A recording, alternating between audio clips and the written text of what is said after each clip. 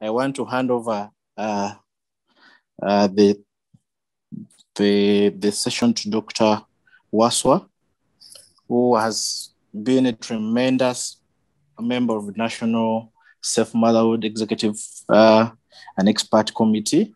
This is a committee which is trying to streamline most of the things in national safe-motherhood in the country, and it's under Ministry of Health. We hope that this session will be quite fruitful. Dr. Wasswa, you can take over as our moderator. Thank you very much, Dr. Ladu. I'm wondering if we shouldn't run the questionnaire first before we continue with the program. While going through the introductions and definitions, why don't we run the pre-meeting questionnaire and give it like 3 to 5 minutes, because there are just a few questions. Maybe like 2 minutes should be enough. Okay, then we'll do it again at the end. Thank you. Can we wait to see that? Dr. Richard, are we able to run it now, or we had organized only for the session to be run once?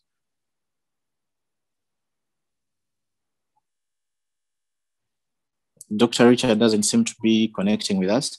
So initially we had planned to run it at the end of the session because we thought we didn't have much time. Yeah, so I think unless Richard has something to change about that, okay, we may, yes. Okay, let's just go on. We want to welcome all those who are logged on for this webinar on preeclampsia. This is one of the efforts of the National Safe Motherhood Committee to try to improve quality of care for mothers, maternal and newborn care in the country. I hope the Midwifery has arranged actually for CPD points for this webinar, I hope.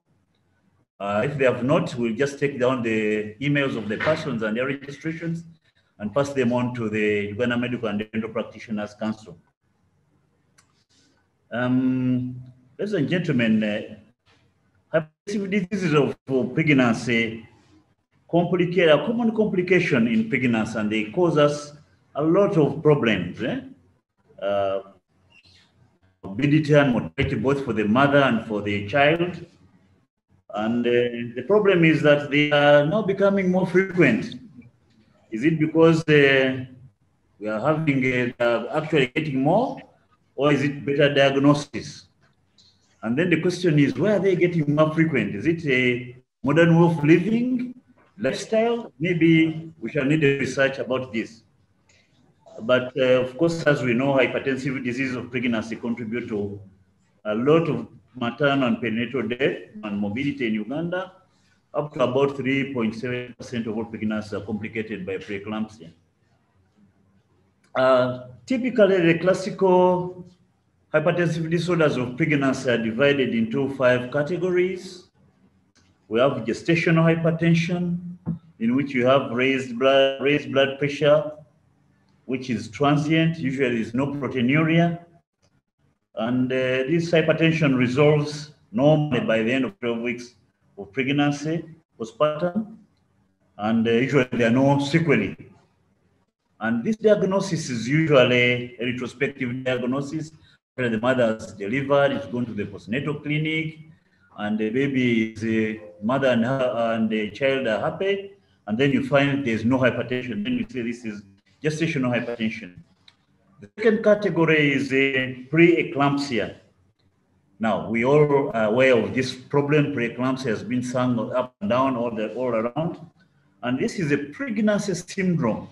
It's a condition specific to pregnancy, and it affects most of the body systems. And says, when you find raised blood pressure after 20 weeks of pregnancy, and you find the blood pressure is raised by about 40 systolic and 90 diastolic, or a 30 millimeter raise in the systolic blood pressure, or and a 15 millimeter rise in diastolic blood pressure over and above the baseline blood pressure of the mother before pregnancy or in early pregnancy.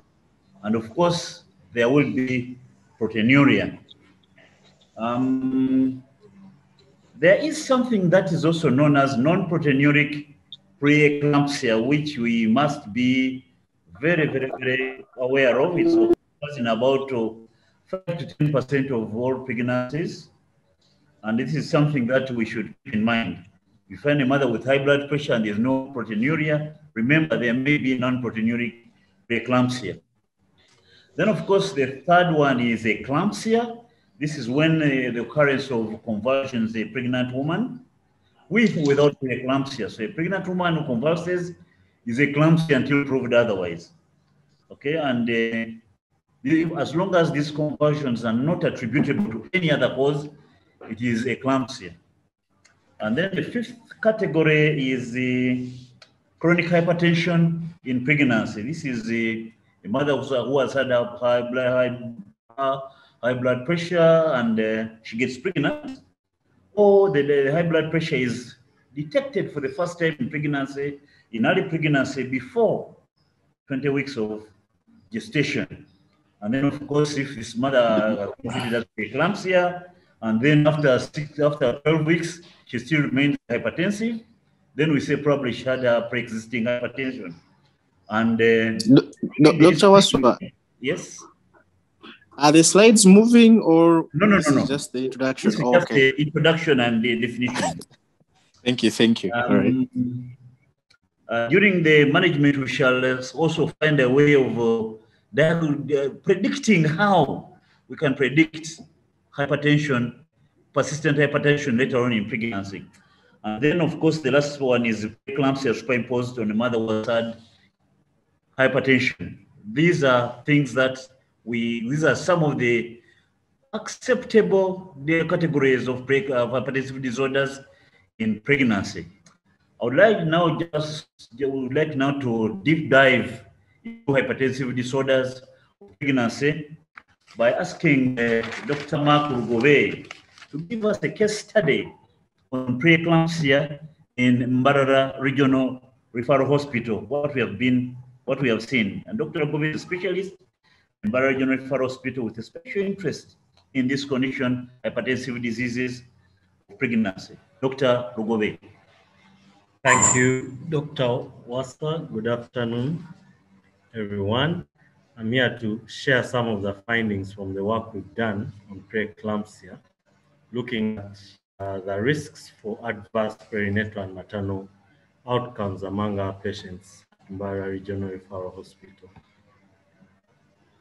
By way of introduction, hypertensive disorders of pregnancy are common. They complicate about 2 to 8% of all pregnancies. And the incidence of preeclampsia is seen to be 7 times more in developing countries than developed countries. Also to note is that these disorders in pregnancy are associated with maternal and neonatal morbidity and mortality. And this is also worse in resource-limited settings. And in our hospital, hypertensive disorders of pregnancy are currently the second leading cause of maternal deaths. So the aim of our study was to determine the risk factors for adverse maternal and perinatal outcomes among mothers with hypertensive disorders of pregnancy. What you're seeing now is our documented causes of maternal deaths. The leading cause of death is hemorrhage at 31%, and hypertensive disorders of pregnancy are second at 22%, and hence this makes this very important for us to learn and also see how we can avert some of these outcomes. Our study was a prospective cohort study running for about 11 months. It was at Mbarara Regional Referral Hospital, and we looked at 103 pregnant women with hypertension at starting 12 weeks and above of gestation, and we excluded mothers who had a known history of hypertension prior to pregnancy. And we defined our hypertension as blood pressure greater than or equal to 140 out of 90 millimeters of mercury. Our study variables were taken on the social demographic characteristics, the medical factors, and the obstetric history of the mothers. The outcome variables, the adverse perinatal outcome was any one of the following: a stillbirth, admission to neonatal care unit, or a neonatal death by discharge. And the adverse maternal outcomes were hysterectomy, a repeat laparotomy, postpartum hemorrhage, ICU admission, HELP syndrome, and blood transfusion. In the analysis, we described the participant characteristics using frequency tables and also calculated the adjusted risk ratios to determine the independent factors for these adverse outcomes. And a p-value less than 0.05 was considered statistically significant. So as we all see, most of our patients were, our participants were less than 35 years, they were married, they had been referred, and they were multi-gravid. Important to note, to your right, you would see that most of the participants admitted actually had preeclampsia with severe symptoms. That's about 71% of the cohort, and 21% of the cohort had eclampsia. So if you added that to, over 90% of the participants had severe disease.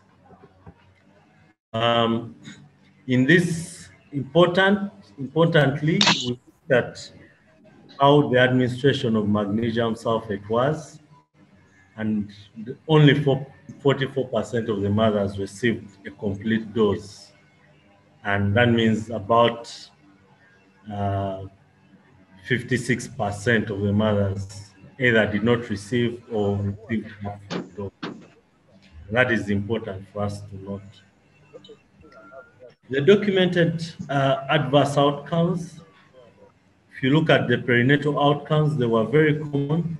Over half of our participants reported an adverse perinatal outcome. That's about 58% of all our mothers. And common was admission to neonatal intensive care unit, followed by stillbirth. So it's really a problem for these mothers. And then the maternal outcomes, the common one was blood transfusion, postpartum hemorrhage, HELP syndrome, and admission to ICU. When we look at the factors predicting the adverse perinatal outcomes, we had two factors. One was a gestational age of less than 34 weeks, increased the risk of adverse perinatal outcomes, while a birth weight of less than 2.5 also increased the risk of adverse perinatal outcomes. There was no difference seen in people who had received steroids or those who hadn't, and neither was there a difference in those among those who had received magnesium sulfate. For the maternal outcomes, we note that mothers who are referred from other health centers are over 3.9 times risk of an adverse maternal outcome, as well as the mother who has a convulsion, so mothers with eclampsia. And this is important for us to note. As we conclude, from our study, we note that majority of the women who had had preeclampsia with severe symptoms or eclampsia, there was an unacceptably high rate of adverse perinatal and maternal outcomes, with about a fifth of all mothers experiencing a stillbirth. This is about 20%, and it's catastrophic for the mother, and something for us to think about. And therefore, we need to improve antenatal surveillance for women with hypertensive disorders of pregnancy, and in particular, improve neonatal and maternal critical care expertise at all our units. And thinking about referral, it would be important to have early detection and referral. And we also think that probably the pre-referring units can take some bit of action, give the loading dose of magnesium sulfate, give a start dose of the antihypertensive prior to referral, which might cause improvement in the patient. So we think some of these interventions can help. Just to say that the work we presented has been published in peer-reviewed journals, and it was part of a research fellowship under Fogarty and under the Medicine-Mbarara University Research Training Institute and Office of Research Administration. And I want to thank my mentors and the whole team and the department at MAST. Thank you very much. Thank you very much, Dr. Mark Lugobe, for that presentation. That's a picture of what was happening with as far as preeclampsia and eclampsia is in Mbarara Regional Referral Hospital, the outcomes and the type of mothers and the fetal outcomes. One of the recommendations from this operational research was to improve antenatal care. And with us here we have Sister Bakashaba Anna, who is a nursing officer in the antenatal clinic, MCH clinic, who is going to take us through antenatal screening for hypertensive disorders in pregnancy as a step towards to improve antenatal detection and management of these mothers with preeclampsia. Dr. Wasswa? Yes. Dr. Wasswa, there is a hand up by Nonori Emmanuel. I don't know if you want to take it now or we could take it at the end of Sister's presentation. I thought people would rather write down their questions and we'll put them at the end so that we have more time to discuss and interact. Wonderful. I think Nonori can actually put the question in the chat, then we can discuss it at the end. Thank you. So Sister Bakashaba is one of our senior nursing officers, and she's one of those in charge of the MCH clinic family planning, and she gracefully agreed to take us through antenatal screening for hypertensive disorders in pregnancy. Sister Bakashaba. Thank you very much.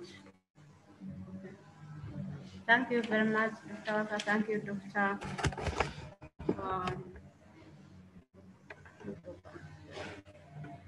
Okay, my task is now to, as the saying goes, that prevention is better than cure.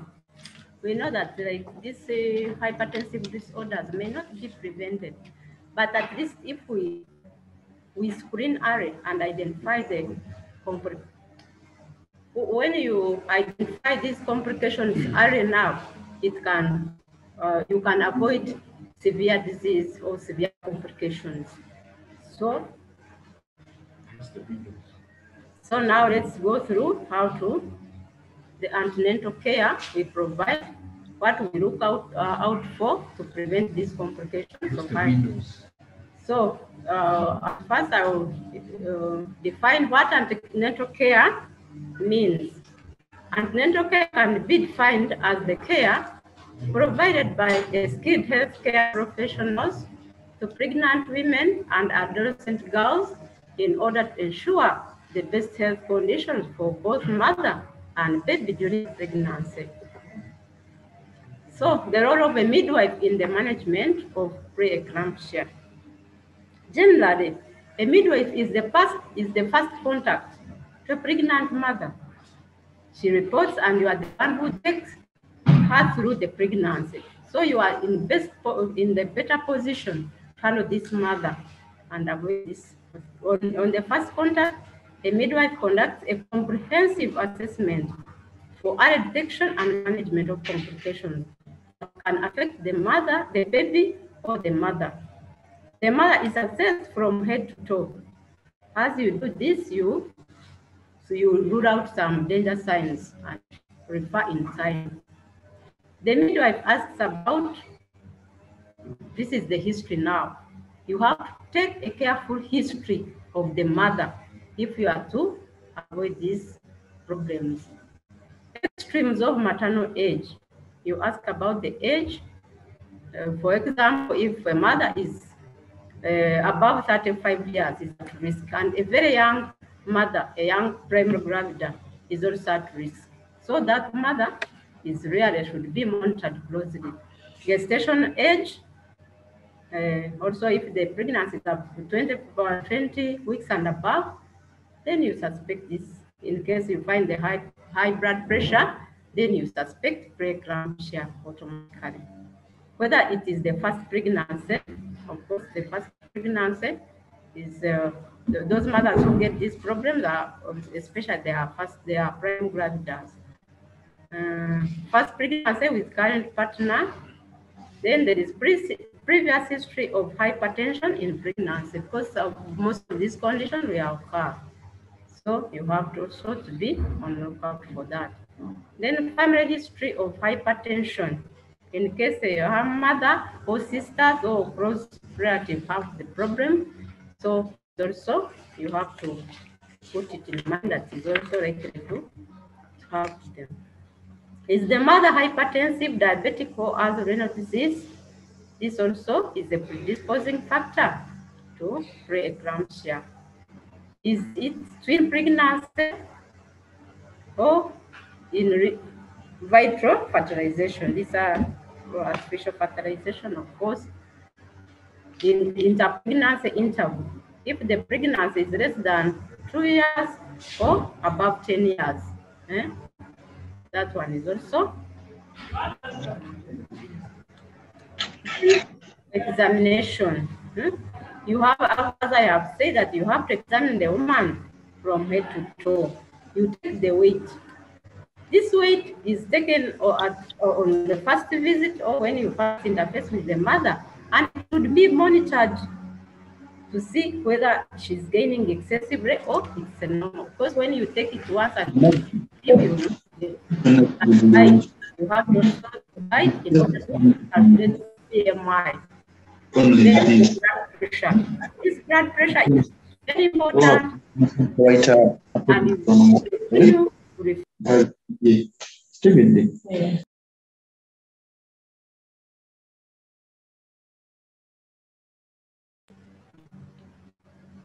Sorry, let's continue. Yeah. So this blood pressure you have, as Dr. Wasswa said, that when there is a raise of diastolic from baseline. From 15 baseline, from 15, if the mother now it's exceeded her normal diastolic pressure raises by 15 millimeters of mercury. Because you cannot detect this unless you compare from the previous with subsequent recordings. So odema, you have also is also an indicator. An obstetric exam like routine intrauterine growth restriction. This also when you find the height of funnus is much lower than gestational age, you also suspect intrauterine growth retardation, and in such a case, the cause might be hypertensive disorders, and hydromenorrhea is also a predisposing factor to preeclampsia.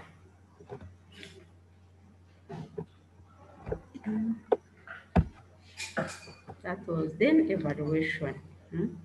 Lab investigations, urinalysis is a must to diagnose preeclampsia. If you found protein in urine, as a midwife, the first minus urinary tract infection, the first suspicion is of preeclampsia. And then random blood sugar, when you found a diabetic mother, this is also a predisposing factor. That mother has to be monitored closely. And then these other examination investigation is a routine, but the first ones are the most important to diagnose preeclampsia. The blood group, those are routine hemoglobin level, RCT, syphilis test, malaria test, RDT for malaria, especially for prime gravidas, and hepatitis B. These are normal routine investigations we do on pregnant women. Then obstetric ultrasound. This one is also important because it will tell you the number of feti, as we know that multiple pregnancy predisposes to preeclampsia, and you also can tell the size of the egg to rule out intrauterine growth restriction and amount of amniotic fluid to which in this case is polyhydramnios. If the amniotic fluid index is high, then this can predispose the mother to preeclampsia. Then in order to avoid this, as Dr. Wasswa said, that is the second leading cause of maternal death in our hospital, and I think in the whole Uganda. So we have to be prepared for this, for it. We have emergency tray in our setting in MCH, which contains all these things: magnesium sulfate, hydralazine, nifedipine, methotrexate, lignocaine, calcium gluconate, which is an antidote to magnesium. Then syringe 20 and 10 ml syringes, IV normal saline, giving sets, cannulas, strapping, and gloves. So this tray is there in case of any emergency. We are in the right position, and we have obstetrician to help us to manage such a case. The health education, of course, as I told you, really information about danger signs. These mothers need to know the danger signs so that they report early in the hospital. Or when they get them, they rush very fast. So we give health education about danger signs, and even they are displayed in antenatal, in a vernacular, in English, both in English and vernacular. So every mother who attends to read, and also we also tell them about the word, and we also emphasize on attending antenatal early, because as we have seen the blood pressure, when you report the first blood pressure early, you can be able to monitor that blood pressure and whether there is an increase or weight, maternal weight, to see. But when he reports like at 30 weeks, so you may not now know the trend, and this one is not good. So we encourage mothers to attend antenatal early enough so that we monitor them well. Danger signs include headache. These are the danger signs we tell them about: headache, swelling of the legs, gastric pain, blurred vision, and convulsion. So they are aware. So we tell them, when you see this, please report early to the hospital.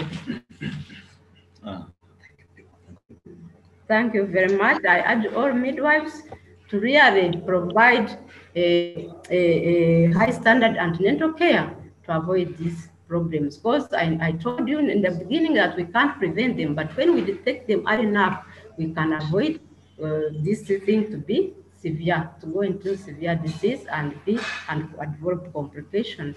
Thank you so much, all the listeners. Thank you so much. May God bless you.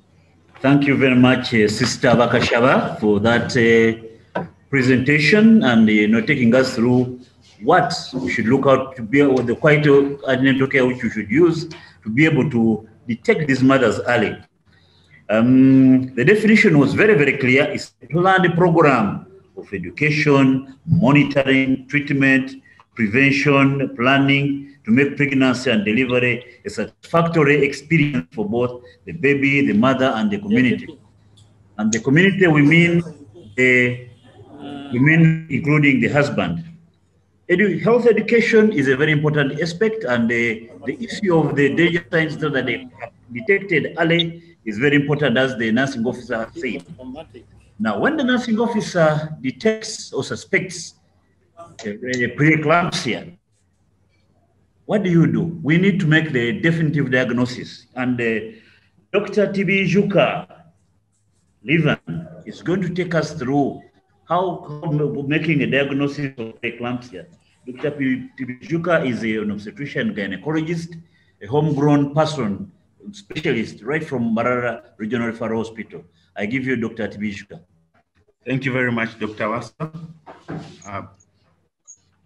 Good afternoon, everyone attending the webinar. In relation to diagnosis, partly additional to what my colleagues have said.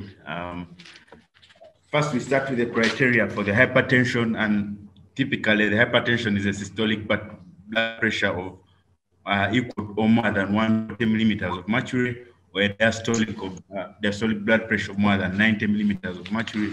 But it can be severe hypertension where we have a blood pressure of more than 160 and or diastolic of more than 110 millimeters of mercury.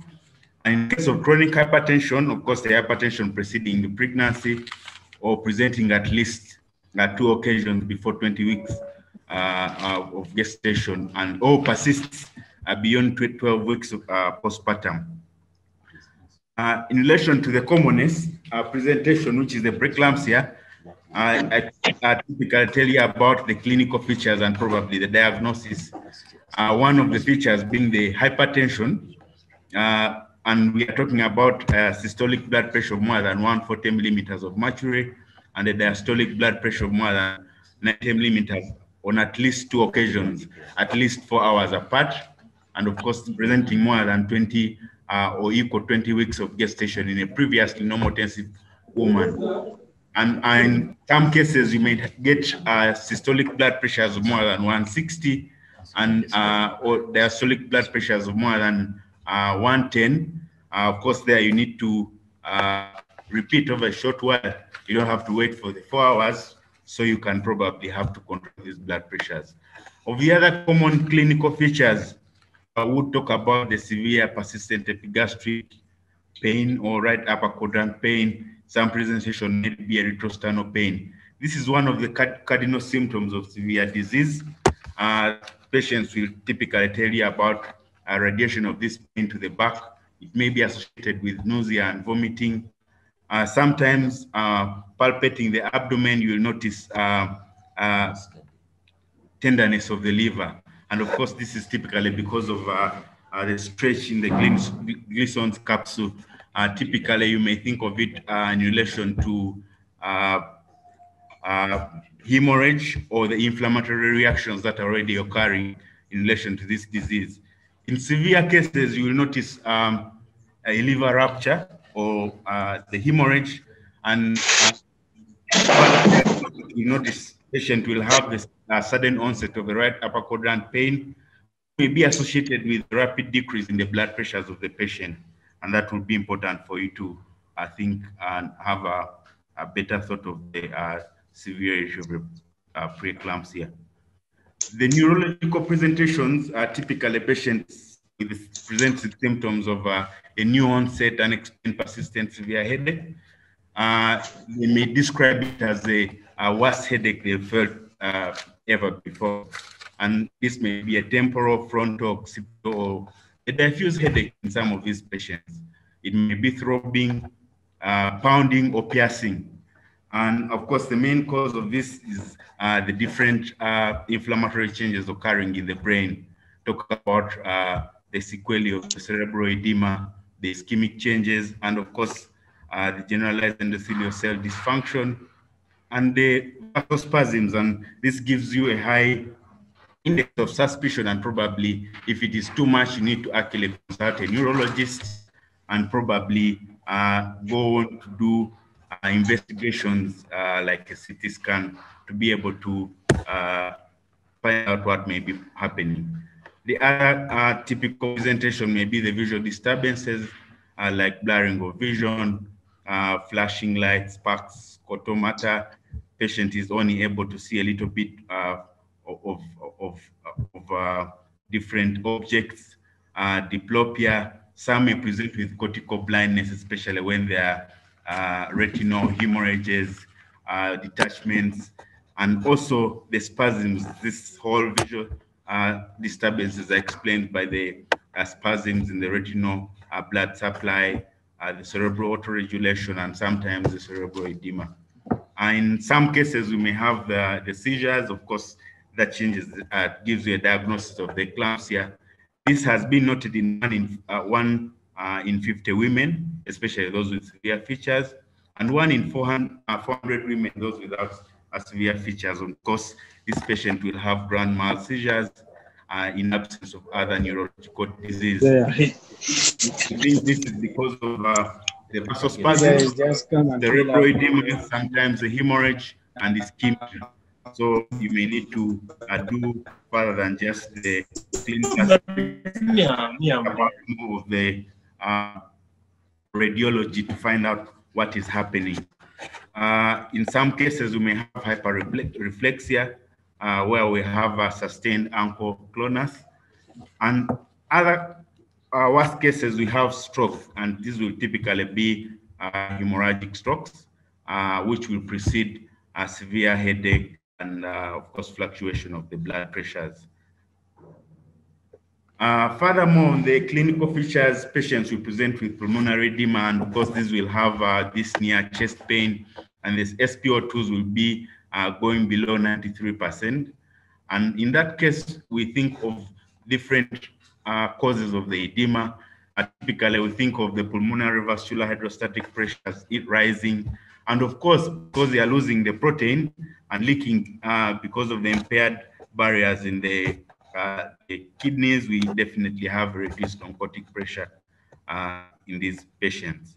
Some will present with oliguria, which will typically be transient, and we'll notice less than 100 mils of urine over 4 hours, and in severe cases, less than 500 mils in 24 hours. And of course, this is due to a fall in the GFR because of the altered partly the altered vasculature in the kidneys, but also the vasospasms, contraction in the intravascular space. Of course, this leading to the sodium and water retention.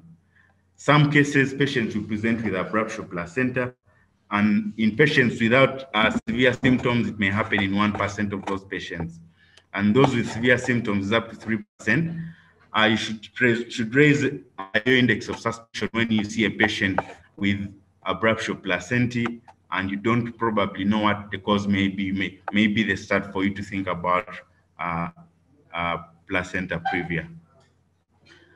Going to the potential lab findings, Sister Bakashaba has told us about some of the tests that you may do.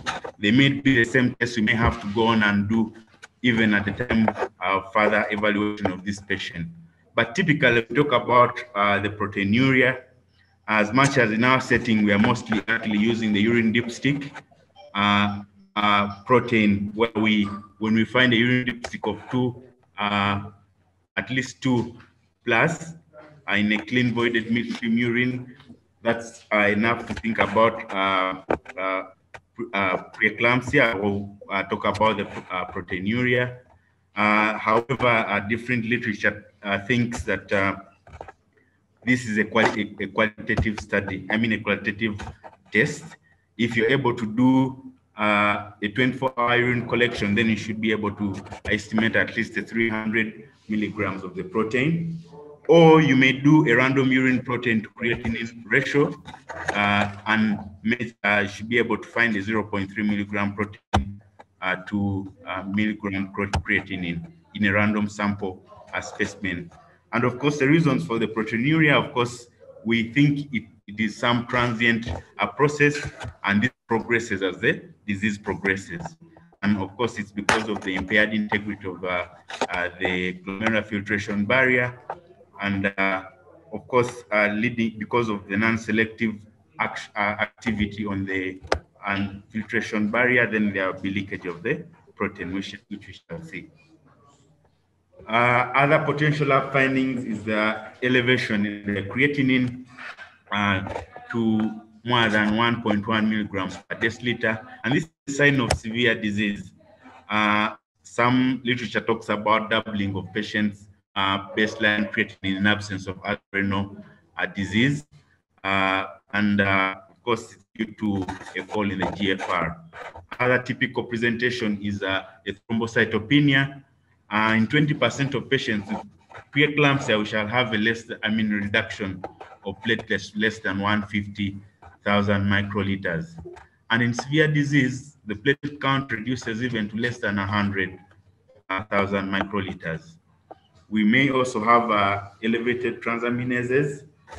Typically, in severe disease, we talk about elevation times to the upper limit, going to up to 70, 80 or more. We may also have hemolysis, and you can note the hemolysis through a peripheral smear, where we notice schistocytes and helmet cells.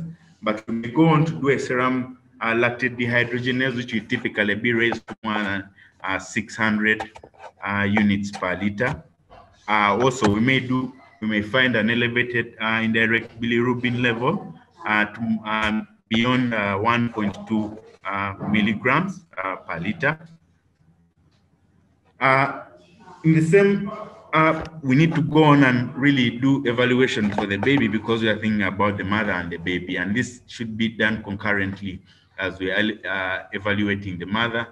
Sister talked about the ultrasonography.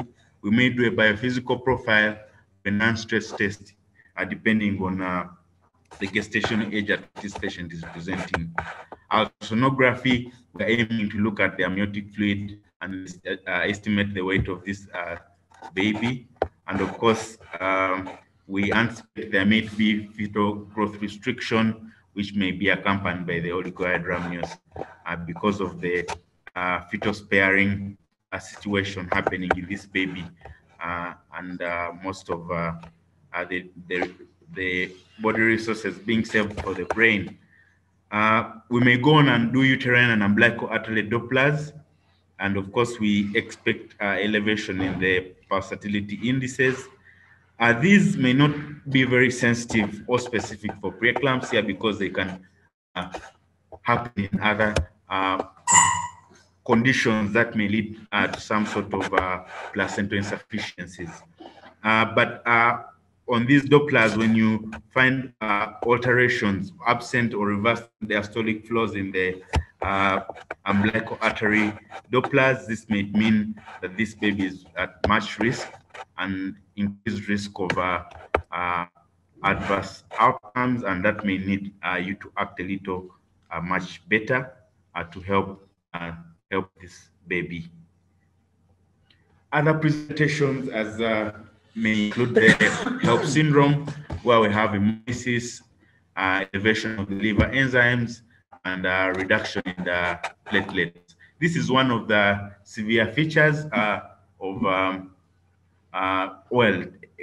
variant of preeclampsia with severe features. And of course, these may occur with or without hypertension, and in 82 to 88% we have hypertension and proteinuria in 86 to 100%, or dysfunction in the CNS function. We may also have gestational hypertension. Now we have hypertension without proteinuria, and no signs of preeclampsia related end organ dysfunction happening after 20 weeks of gestation. This typically resolves after 12 weeks postpartum. However, as some of these patients may actually progress to eventually have protein or have severe symptoms or laboratory findings, and when that happens, definitely these patients need to be managed as preeclampsia.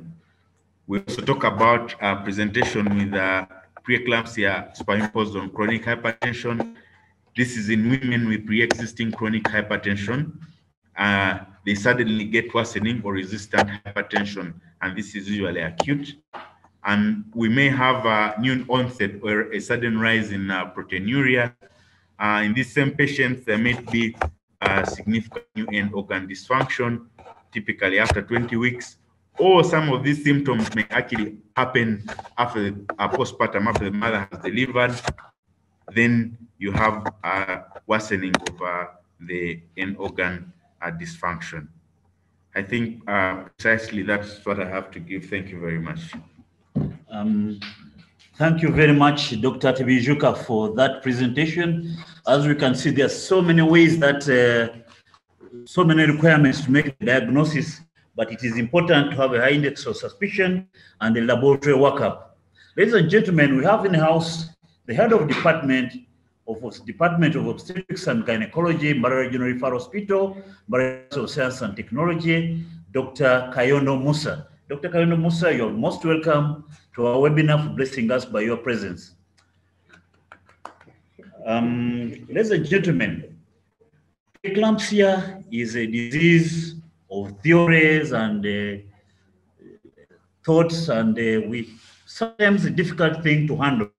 We have with us Professor Yarini, who is a specialist in fetal maternal medicine, special interest in these conditions, who has been one of our hallmarks in handling these conditions in our department. And Professor Yarini is going to take us through the management of preeclampsia as he sees it best. Please welcome Dr. Yarini. Thank you, Dr. Wasswa. Good afternoon, everyone. So I totally agree with, we are handling today a very hard topic with high morbidity and mortality, especially because the morbidity and mortality is high not only for the mother, it's also for the baby and a child. So in the management of preeclampsia, I would like to start saying that it's important to recognize that the prophylaxis of preeclampsia is important on the way that we could prevent complication of preeclampsia if we are able to identify a high-risk patients to develop the disease. So we are recommended from 14 weeks of pregnancy the use of 65 milligrams of aspirin. From the study done for Bellison in 1980s, the lack of supplement of calcium was close associated to high prevalence of preeclampsia. So currently we use the combination of aspirin and supplement of calcium as a prophylaxis of preeclampsia. That is two important things that we have to know. Let's go for goal of management of preeclampsia. Usually you see that the majority of the obstetricians say we have 3 goals to achieve. They say control of hypertension, prevention of convulsion, delivery of placenta in the safest and quickest means possible. However, we would like to add another important goal to achieve in the management of preeclampsia. So we like to say that we have 2 goals to achieve: the control of the hypertension, the prevention of the convulsion, the delivery of the placenta, but the 4th goal to achieve also is the postpartum recovery of the patients, because the majority of obstetricians think that the problem is over as soon as you terminate the pregnancy, and it is a big mistake. 20% of the patients with preeclampsia will persist with hypertension in the postpartum period. Even we can say for our own study that 27% of the patients could maybe stay as a chronic hypertension patients, even they never recover the BP normal after the delivery. So it is the reason we insist, and we have been teaching for the last 10 years, that goal to achieve are not only 3. We have to say that we have 4 goals to achieve. Control of the hypertension. For our experience and the majority of meta-analysis we have studied, the first-line antihypertensive to be using during crisis are Trandate, what is Labetalol for everyone, hydralazine, and nifedipine. In no crisis hypertension, I would like to say, and it is important to remark, the drug to be chosen depends on the expert knowledge about the drug that the clinician has. There is no drug superior to another one. And for the last point, it is very important also to say, in breastfeeding, the majority of the antihypertensive drugs are considered to have a wide margin of safety. So for acute therapy, in severe hypertension, what is more than 160 millimeters of mercury systolic and 110 over 110 of diastolic, the goal is to keep the diastolic pressure between 90 and 100 millimeters of mercury to prevent the cerebral hemorrhage. The alternative of antihypertensive drug for acute therapy, we go for hydralazine, labetalol, and nifedipine.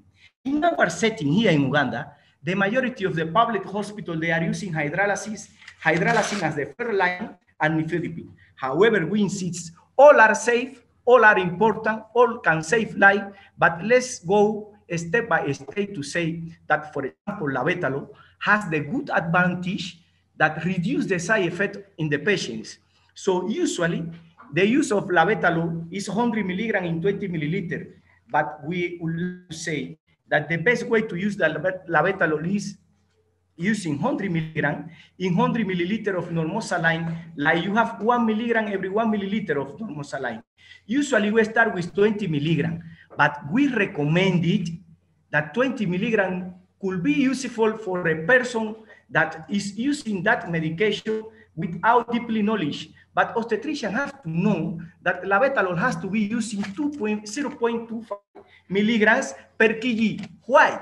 A patient of 60 kilos need at least 50 milligrams of labetalol in the first 2 minutes, not 20. A patient of 80 kilos could use 20 milligrams. However, a patient who has 90 kilos, 100 kilos, maybe need 22 or 25 milligrams of labetalol at the first time. So let's say 20 could be usually important, but the calculation using the weight of the patient is important. We can increase the doses, depend, for is the patient need more to control the BP, we increase to 40 and 80. What is important to know is that we cannot pass of 300 milligrams in 24 hours. So before we go to the prevention, in hydrolysis, it's important that everyone know that there are two presentations. The one more common to use in Uganda is 20 milligrams, but we have, for example, in Cuba, the presentation was 25 milligrams. But if we are using in Uganda 20 milligrams, we have the dilution in 10 milliliters of normal saline. So we have 5 milligrams every 2.5 milliliters of normal saline. You know that we have to use 5 milligrams in the first minute, so we can wait until 20 minutes to repeat the second doses. It is important to know. In nifedipine, we insist that is important and could be very useful, but we cannot forget the interaction between the nifedipine and the magnesium sulfate. So be careful, because in majority of the cases with preeclampsia, we have to use the magnesium sulfate to prevent the fit. So when we are combining the nifedipine and magnesium sulfate, we can potential for that issue. So we have to be careful with that. But if you don't have hydrolysis, if you don't have labetalol, and the BP is more than 110 of diastole, risk and benefits, use nifedipine, but don't pass of 60 milligrams in 24 hours. Prevention of the convulsions. The majority of the people say we have to prevent using the preacher methods. And I totally agree that in low resources setting, for the lack of human resources, we can be using the preacher method as the more common method. But we have to know that there are 4 ways to administer magnesium sulfate for a patient. We call the pitcher, we call the suspend, we call CBI, and the modified suspend, what is totally IV. But here in our setting, we use usually the preacher method, what every know is 4 gram IV of 20% of magnesium sulfate in 5 minutes, and secondary 5 grams of 50% of magnesium sulfate each bottle. And after that, we have to handle a maintained doses of 5 grams intramuscular with lidocaine 1 or 2% every 4 hours for the next 24 hours. Or I would like to say also for the 24 hours after the last convulsion of the patient, because sometimes we need to use in 24 hours after the last convulsion if the patient has been convulsing during the method. So for the modified suspend, the advantage is that the method is totally IV, but the disadvantage is that you need a human resources permanently with the patient, because that patient needs every 1 hour to use 1 or 2 grams of magnesium sulfate IV. We have to be careful with magnesium sulfate. Magnesium sulfate is very innocuous drugs. However, be careful. When we pass after 10 milliequivalent of magnesemia, will happen complication. So we have to be careful, and we have to say that 3 things we have to take in consideration using the magnesium sulfate: the tenderness reflex, the urine output, and the respiratory rate. And I insist when I teach my postgraduate student that the problem with the urine output is not because the magnesium sulfate is something that is damaged the kidney. The problem is that the excretion of the magnesium sulfate is totally through the kidney. So if the patient is getting anuria or oliguria, result of the complication of the preeclampsia, the magnesium sulfate will be excreted low concentration. So will increase the concentration of blood and the complication can come. Specifically when we have more than 15 milliequivalent of magnesium sulfate at the magnesemia, be careful, cardiac arrest or respiratory arrest could happen. So it is important to know. So the third goal to achieve is the obstetric management. We totally agree that preeclampsia is a disease who has total dependence from the pregnancy. We have not seen a patient without pregnant with preeclampsia. We have not seen any of these complaints in a patient who is not a pregnant. So we know that the real treatment, the real cause of preeclampsia is the pregnant. So the real treatment of preeclampsia is the termination of the pregnant. But the question is, who will terminate the pregnant? Can do that from a midwife. We need a consultant in obstetrics. When is going to be terminated the pregnant? So it's important to know that the moment to terminate the pregnant is a decision that I would like to say should be in team. We have to be sure that the majority of the good outcome in obstetrics are coming when we are working as a team. So when we say the decision of terminate a pregnant for a preeclamptic mother, I would like to listen a second opinion. That decision cannot come for only one person. It is my first recommendation in the issue. Second point, I would like to say that the decision will take in consideration factors like the disease severity, the fetal maturity, the maternal and fetal condition, and the cervical status. As a obstetrician for more than 20 years of experience, I insist that the best way to terminate the pregnant in preeclampsia is using the vaginal delivery.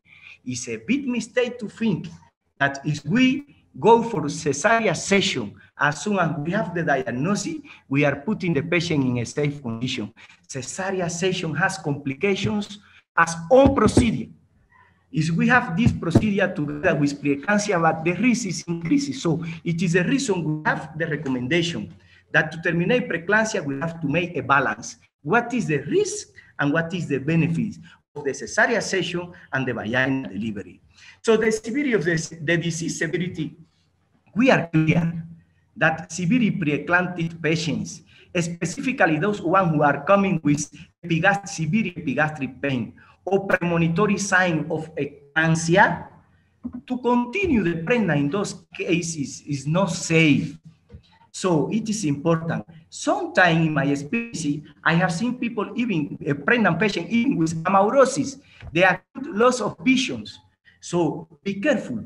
Cases with that severity, we have to think that the termination of pregnancy has to be done as soon as possible, but in the safe environment. In the safe environment. When we talk about fetal maturity, I would like to say, for one obstetrician, it's very easy to handle preeclampsia after 27 weeks of pregnancy because it's not a reason. Okay. It's not a reason to a patient who has more than 27 weeks of pregnancy, what is at 10, to hold a severe preeclamptic patients. The problem is coming to the obstetrician when we have, for example, we have in our experience in Cuba that I would like to share with you that preeclampsia, to understand better, is easy to understand is we say early preeclampsia and late preeclampsia. It's not a routine we have in Uganda to handle before 34 weeks or after 34 weeks. It is a reason. It is a reason we are recommended that those cases past the debut of preeclampsia before 34 weeks, what is the 20% of the total pregnant patient with preeclampsia has more risk, has more proportion of morbidity and mortality for mothers and fetus.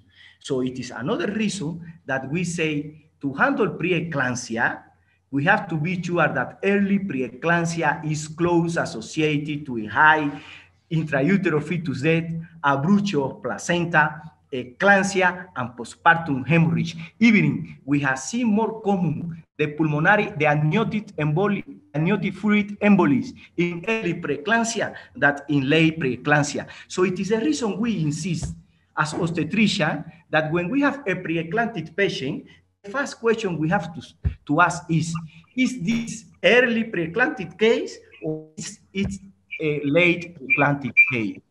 For the fetal maturity, as soon as we know that the fetal is totally mature is not a reason to hold a patient with severe preeclampsia. But be careful. To say terminate the pregnancy is not that we have to run immediately. We have between 4 and 6 hours to stable the patient before we go for the termination of the pregnancy. For the cervical status, let's say this is now a new era. So the obstetrician, we have more advantage. We have now prostaglandin, we have now misoprostol. Before we say the BCHOT score is so poor, is 2, is 4 points, so let's go for CISA because the induction is going to get maybe 24 hours and it's not safe for the patient. That scenario have changed dramatically. Since we have prostaglandin, as soon as we have severe preeclampsia and the patient has all the conditions for vaginal delivery, as soon as we are handling the patient with antihypertensive drug, magnesium sulfate, all those things, we are recommended at the same time to allocate a 25 microgram of misoprostol vaginally, so we are preparing the cervix for the procedure that maybe we will go ahead. I will insist for everyone here, the best way to terminate the pregnancy with preeclampsia is the more safe, the vaginal delivery. We agree that some specific cases maybe need a cesarean section, but be careful. Don't think that the cesarean section is the solution for all the patients with severe preeclampsia or even eclampsia. So, in 1982, Westain, he were reported around 29 cases of jaundice, hepatic enzyme elevated, thrombocytopenia, and hemolysis. From that time in 1982, after came Professor Sibai in United States of America, who reporting at least more than 300 cases with the same condition. So we were able to identify that we have a serious problem between 1 or 2% of the patients with preeclampsia. That problem we call HELL syndromes. Why is a problem? Because it's very close associated with high morbidity and high mortality, not only for the mother, also for the fetus. So we have a clear criteria for a diagnosis of HELL syndrome. Those criteria, there are 2. As obstetrician, I like to say we have 2 schools. We have Martin in Mississippi, and we have Sibai in Tennessee. But generally, worldwide, the people like to use more the Sibai school in Tennessee because they are using only conditions. They say,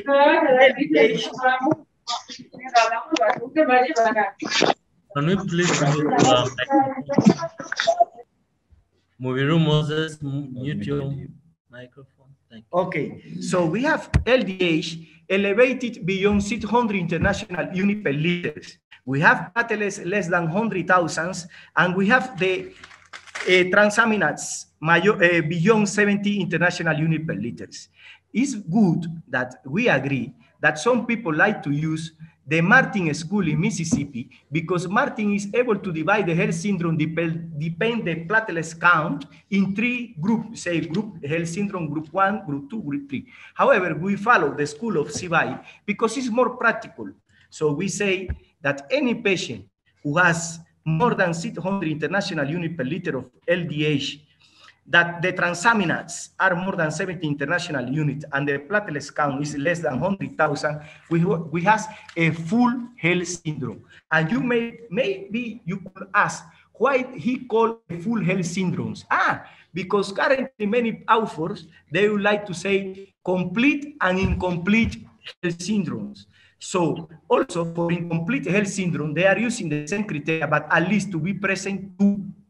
At least to be present 2. And in our experience, what all we have to be present is the thrombocytopenia. So if we get a patient with HELL syndromes, so what we are recommended currently, you see, number 1, I told you before, good outcome in obstetrician are coming when we handle the patient as a team. So a HELL syndrome patient is one patient that is requesting from the beginning a multidisciplinary team because we have there to be sure that maybe we need a gastroenterology, to handle specifically the liver dysfunction. Maybe we need the hematology to handle specifically the thrombocytopenia, because as obstetrician, we have knowledge of everything, but so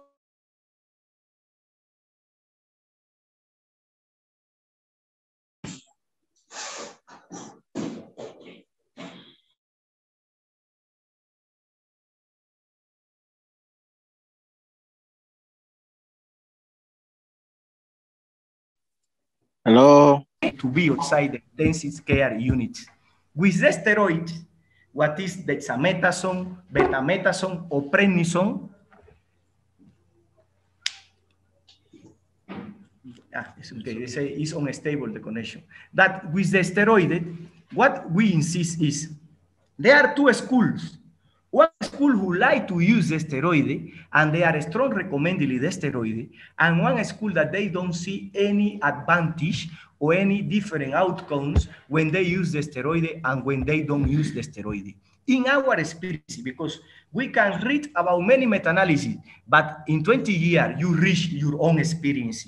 In my own experience, steroid has to be used because always is going to be useful in the recovery of the platelets. I don't say that prednisolone is the best one. I don't say that the dexamethasone is the best one. You have to use the steroid in the species of you have.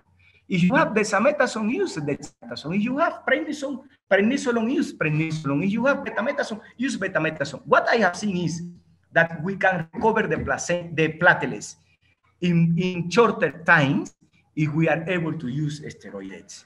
Blood product specific fresh plasma, because many of those patients, they are getting serious DIC. So for those coagulopathies, we have to be sure that there are two important things. The fresh plasma, we have to handle also to put a transfusion of platelets, so it is going to be helpful. Plasmapheresis, we know that in low resources setting, sometimes it's very difficult to handle patients through plasmapheresis, but we have to know that it's very useful in some specific cases of health syndrome. However, plasmapheresis could be hard to use in low resources setting, but I am happy to see that in Mbarara, we have now hemodialysis. So early hemodialysis is a very useful procedure, specifically in those patients with health syndrome that they got acute tubular necrosis. We know that the majority of patients with health syndrome, they have a real kidney damage. Specifically could be cortical necrosis or tubular necrosis. For those cases with tubular necrosis, let me tell you what we know. Don't wait days and days expecting that the patient will recover the renal function spontaneously. It is a big mistake. As soon as we realize that the patient is in anuria and has been more than 24 hours with a conservative management of the kidney functions, be sure that the early hemodialysis will be useful. The question is going to be always this. The majority of the patients with health syndrome in acute renal failure, they are very sick.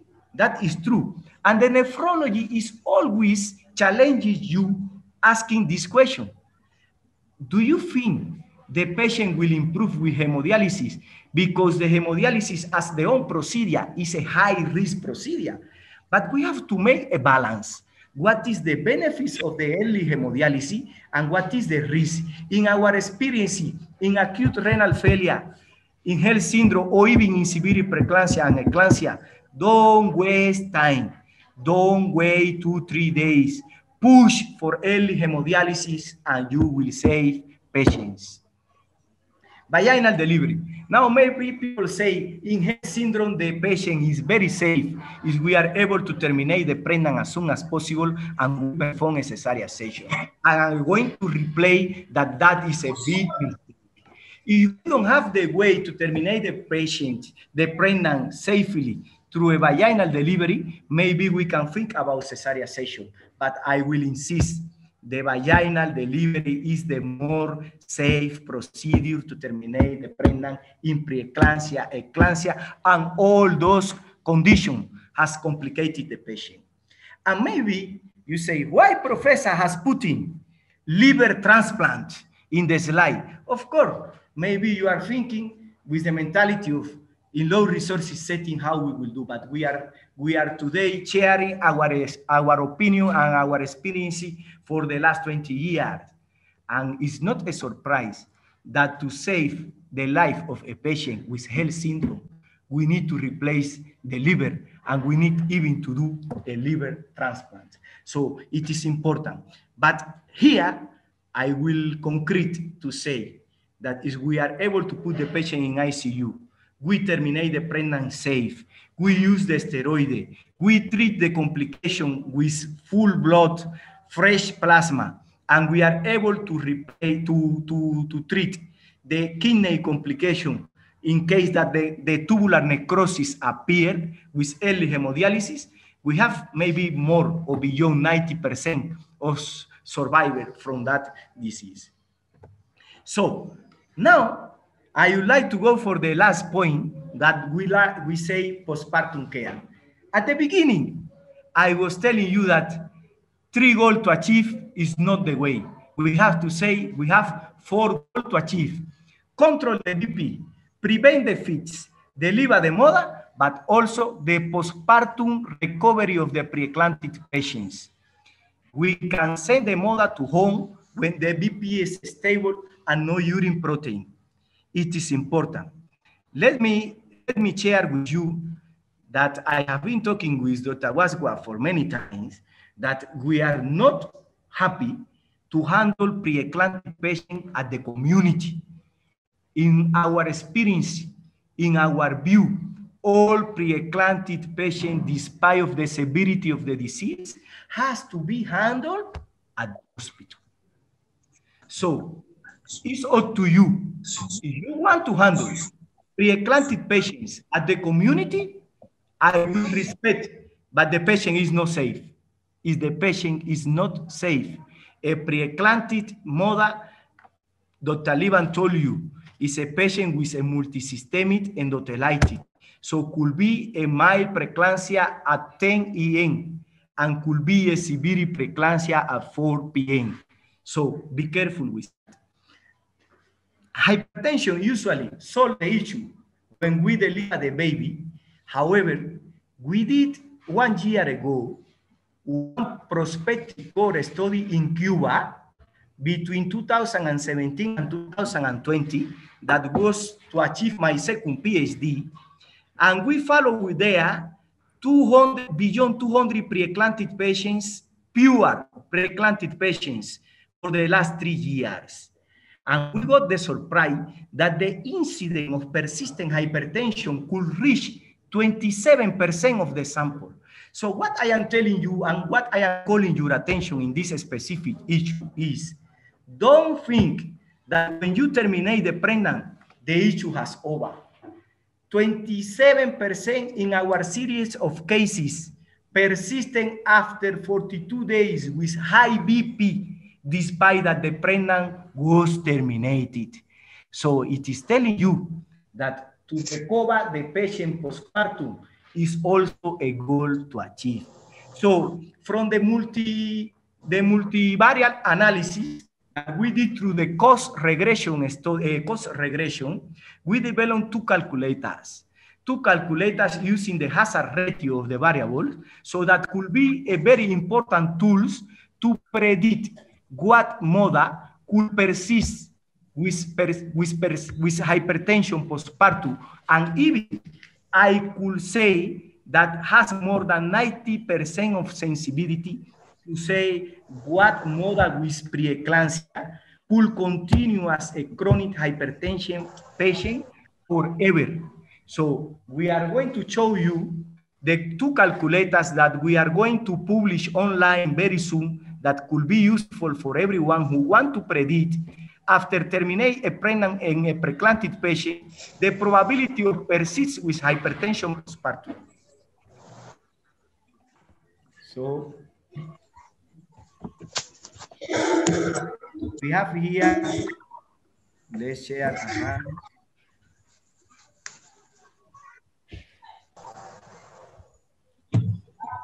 Let's open the first one.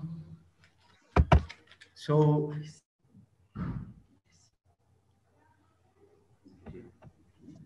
It's open. Henry, where is? Here. It's open.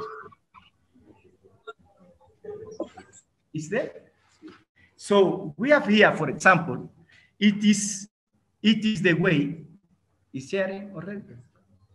Press. It's not there yet? Not yet. Sorry. Give me 1 minute, please. Sorry for that delay. Eh? It's okay, Prof. It's okay. But it's very useful that I would like to share with you. Eh? Now let me see if you are able to see. It's there, of course. Yes. Yes. So we prepare two calculators of a result of the research. One to use in a normal environment, and another one for low resources setting. So I'm going to show you the both things. Why the first one is more difficult to apply in Uganda is because the first one was using the placenta findings. So what we did is, as soon as the patient delivered, we picked the placenta and we did the histological study of the placenta to use some markers of a predictor of persistent hypertension. So the first calculator I'm going to show you was using a placenta histological result.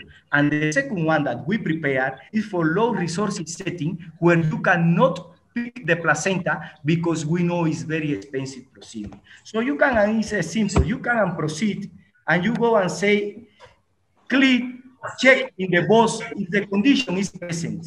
So,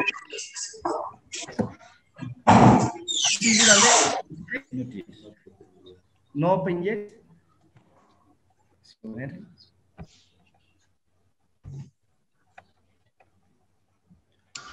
think you should first share the whole folder. Is there?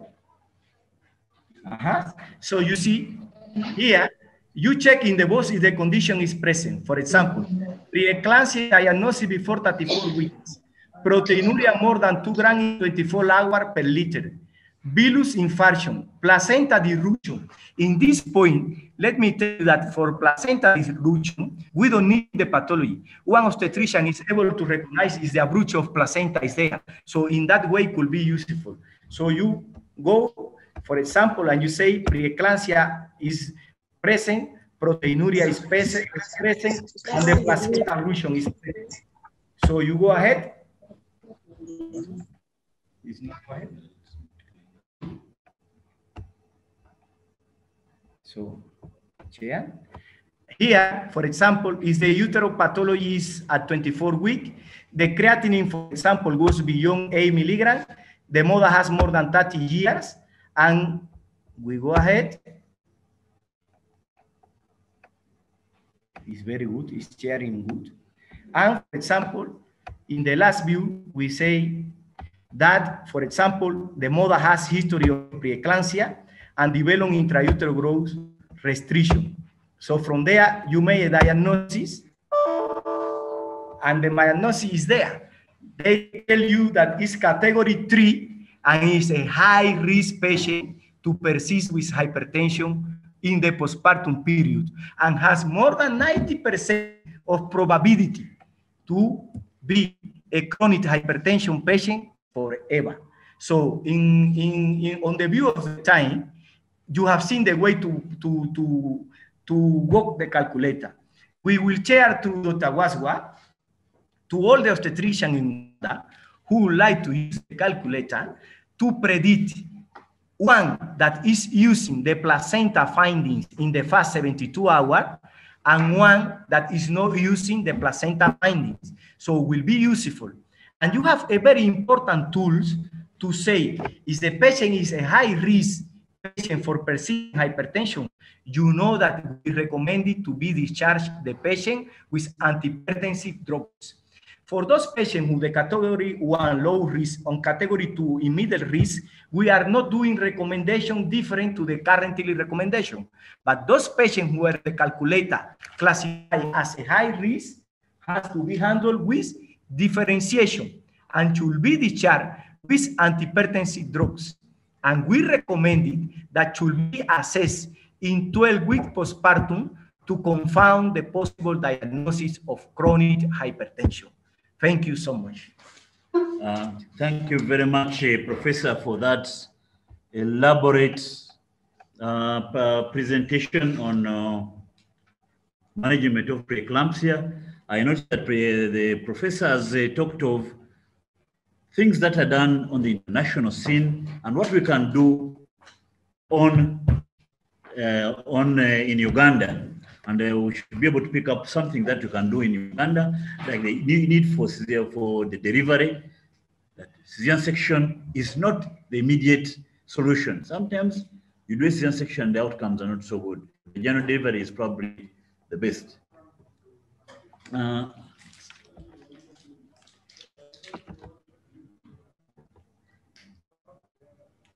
Now, from Professor's discussion and presentation, it is clearly obvious that there are other game players that are required in the management of preeclampsia. Dr. Rogers Kajabangu is going to take us through the roles of the different providers in the management of preeclampsia. Dr. Kajabangu is an obstetrician gynecologist in Mbarara Regional Referral Hospital, a homegrown son of ours. Dr. Kajabangu. Thank you very much, Dr. Wasswa, and the team that has taken us through this very important condition up to now.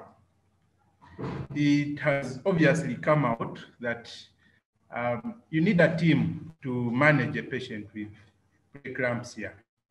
And it is best if the team is multidisciplinary, where you have an input from the different cadres, but also from people who have specialized in different aspects. Occasionally, the team is not at one facility. For example, you will have a midwife who will manage, who will receive a patient at a health center 3 and probably be able to make the initial diagnosis and administer the loading dose of magnesium sulfate, and then refer the patient to a tertiary hospital where more team members will be, and they will continue from there. So let's go through the different service providers and the contribution they can make to managing our patients with preeclampsia. And we'll begin with one of the most important cadres, the midwife or nurse. And usually these have a very fast contact with the patient, especially at the lower level facilities. And they carry out the initial assessment and clinical diagnosis, which is usually blood pressure and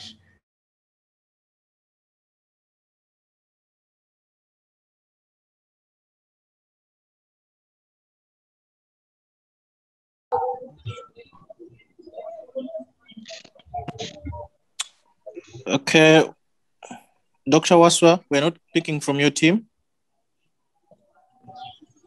Hello?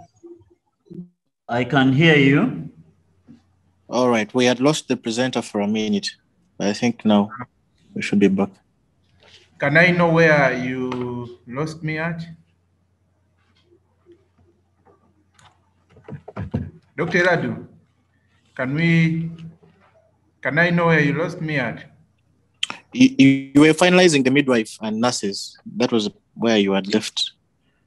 Ah, yes. So in addition to the initial treatment, the nurses also help us with the timely administration of the maintenance drugs, and also the monitoring of the vital signs and documentation. So after the nurses, we have the laboratory team, which will help with carrying out the necessary investigations. And they are quite a number. And the laboratory team is usually equipped to carry out these tests. But also, another role we have identified is them being able to train the other cadres on how to carry out some of the simple tests. A nurse or even a doctor should not send a patient to the lab to do a urine protein. The lab people should come down and teach us how to carry out these these tests. Then the laboratory team will also help with whenever a patient needs blood transfusion and bleeding time and clotting time, a number of tests that can be done. Then we have the radiology team, which helps with the imaging, ultrasound scan as a basic minimum, but we also have Doppler ultrasound scan for the umbilical artery, and then CT scan in some cases where there are complications such as intraventricular intracranial hemorrhage. We can also have MRI, and then interventional radiology in more advanced settings. The pharmacy is very important because, as you have seen, there are a number of drugs that we need, and the pharmacy should at least help to ensure that there's a continuous availability of these drugs, especially emergency drugs like magnesium sulfate and antihypertensives, injectables, and even the oral drugs. So pharmacy is really very important. And then we have the doctors. The doctors carry out further patient assessment after the midwife and nurse, and then finally confirming the diagnosis and deciding on the management plan.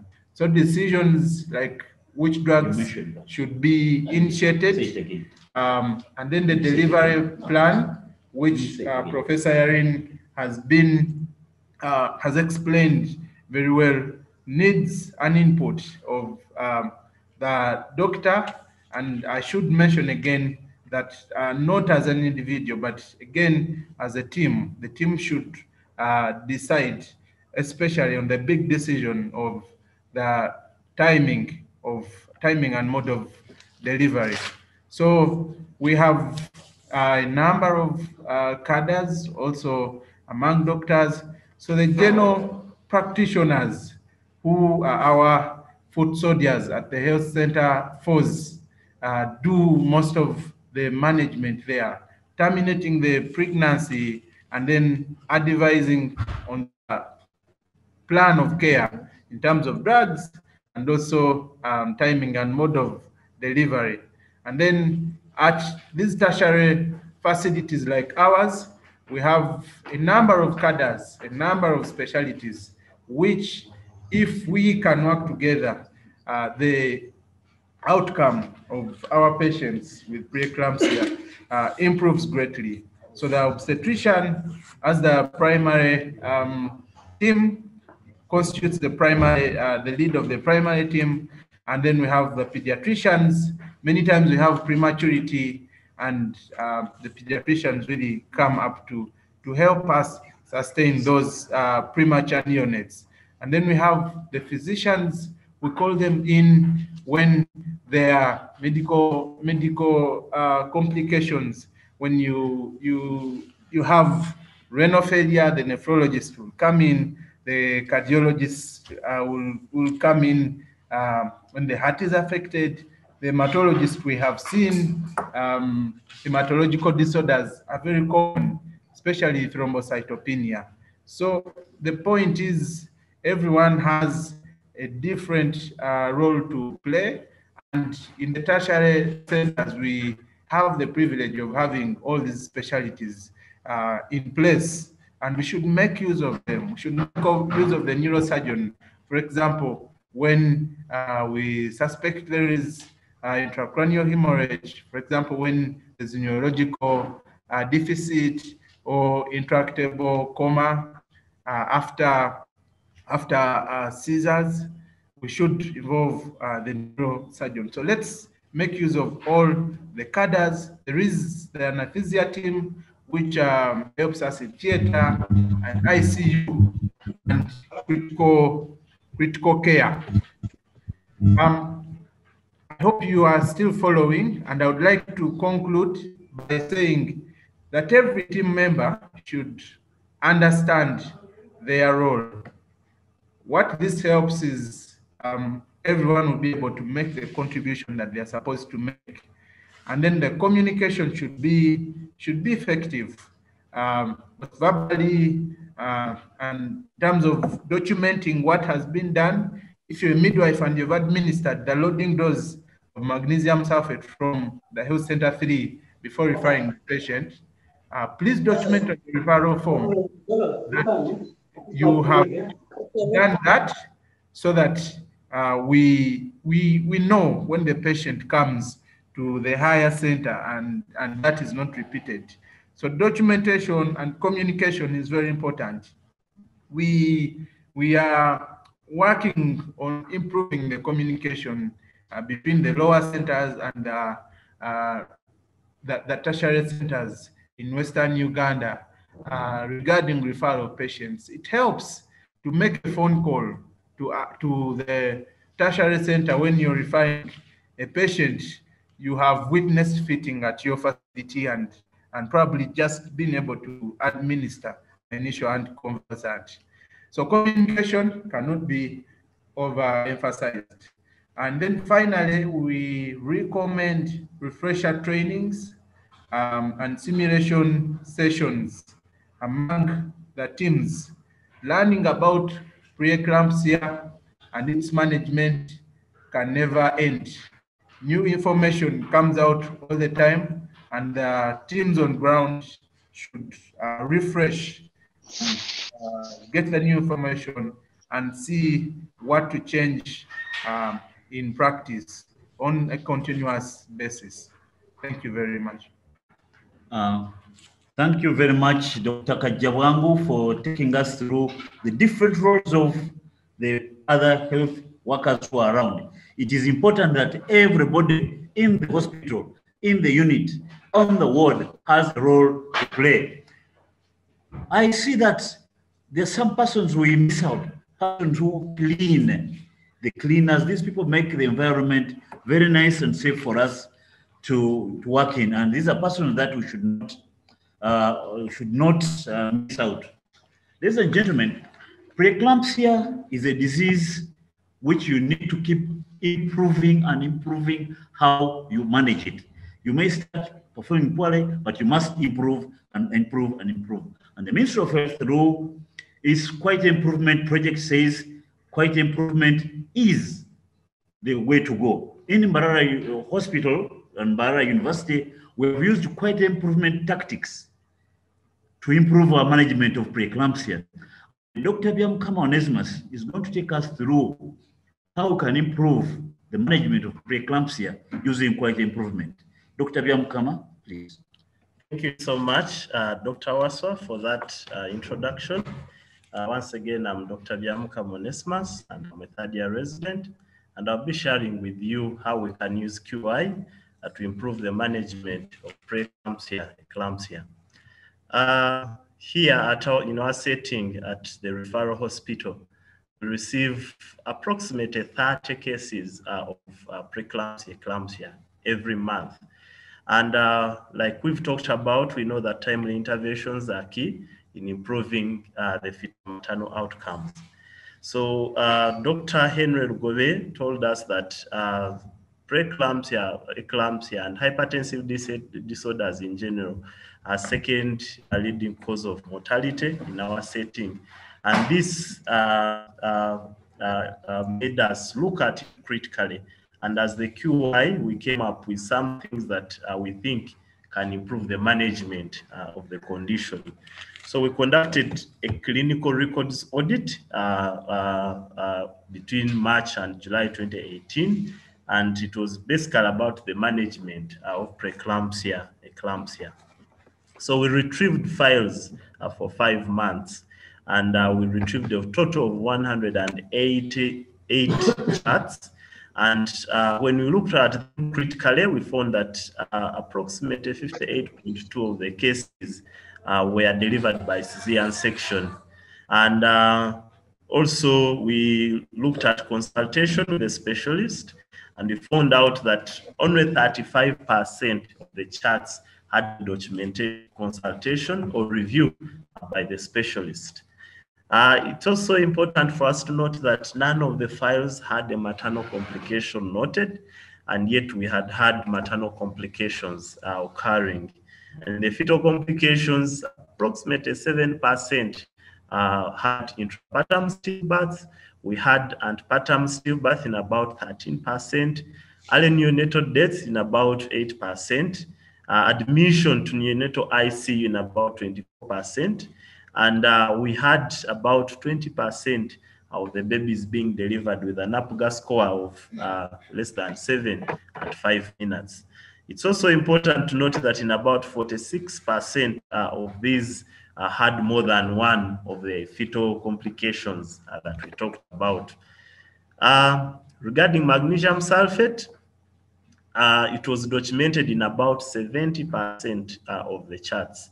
And remember, Professor explained that magnesium sulfate is important in the control and prevention of the conversions. And if you can look at the graph, majority, or more than 50% of the cases never received a single dose of the maintenance dose of magnesium sulfate. And we can see that those patients that received about 5 doses were very few, less than 5% of them. The toxicity checks, respiratory rate, remember Professor talked about magnesium sulfate toxicities, but we can see that respiratory rate was affected in almost 90%. It was never documented. Urine output in about 90%, more than 90%, it was not documented. Deep tendon reflexes, close to 100%, they were not documented. And about the blood pressure, we can see about 42% had blood pressure documented more than 10 times. But we can also see that in about 6% of them, we had blood pressure documented once, probably at admission. Other things that we found out, we carried out a knowledge assessment and that was across all cadres, from medical students, third-year medical students, up to the specialists. And we found that there were some knowledge gaps in the management of preeclampsia, in the dosages of the drugs used, the drugs themselves, and the toxicities with the magnesium sulfate. And it was also clear that the senior residents and the specialists were rarely consulted. So the Quality Improvement Committee came up with some recommendations about this. And one of them was to develop a simple management tool that everyone can use in our department, whether a midwife, whether a resident, whether a medical student. So it was to have a locally adopted guideline or protocol that we can use in the hospital, simplified. And also a checklist for us to be able to improve documentation. And this checklist help clinicians during the management of the patient. So the checklist is what is on the screen now. And it basically has some of the key things that we needed to be documented, like calling for assistance, having a team lead in the management, having a specialist who is on duty informed, a urine dipstick, maternal vital signs being taken, blood sample being taken off for investigation, magnesium sulfate, both the loading dose and the maintenance doses being documented, checking for the magnesium toxicities, the antihypertensive drugs being given, monitoring of the fetal heart, and then discussing a delivery plan with the patient, and then debriefing the patient, the family, and the whole team to be aware. And that is the management tool that we came up with. It basically captures the important things, the goals of management that we talked about. It also helps you to identify patients who have preeclampsia with severe features, and the goals are clearly, the management is clearly outlined in the 3 goals. So if someone receives a patient and they are planning to admit the patient, then they follow up the management tool on the best way to manage the patient. Then we also had something to remind clinicians on the dosages. So we developed a drug dosage chart where clinicians can check on the dosages, the possible effects that can come with the drugs, and when they expect the effects to happen with the drugs. And then with continuous assessment on how we're doing with the checklist and the protocol, we found that it is important for us to have a postnatal monitoring of these patients. So we came up with a postnatal monitoring tool, and it also captures the magnesium sulfate maintenance doses, the toxicity checks, the maternal vital signs checked, the urine dipstick, the blood results, the antihypertensive drug reviews, consultation with the other important clinicians, and then a discharge plan for this mother that can be discussed at the end. I should note that this is all in yellow color, so that clinicians can easily be able to identify patients that have preeclampsia. So the form is put into the patient's file, and as the ward rounds are going on, then someone can know that since there is a yellow form in this file, this is a patient who has a hypertensive disorder. Some of the improvements that we have noted, we've noted improvement in documentation of the maternal vital signs, the magnesium sulfate, the toxicity checks. We've also noted there's an improvement in the management. Basically, the knowledge we think has improved across all the cadres. Monitoring of the vital signs has greatly improved, and the frequency of magnesium sulfate administration, especially the maintenance dose that has been greatly affected, has improved. Then the toxicity checks have also improved, and we are able to analyze to see if there is a reduction in morbidity and mortality. And some of the new developments, like I said, was the postnatal follow-up preeclampsia chart, and then also a preeclampsia cupboard where we can have essential drugs that are used in the management of the preeclampsia. Yeah, thank you so much for listening to us. Mwebale mnonga, mwebale nyo, for your matek, yalama noi, mwebale ino. Gracias. Thank you very much, Dr. Byamukama, for taking us through an activity, a QA activity, which is required by all of us if to improve the management of the different conditions that we meet on the wards. There are some questions that came up during the presentations. We thought if we went into the discussions, it would take too long and we would not finish.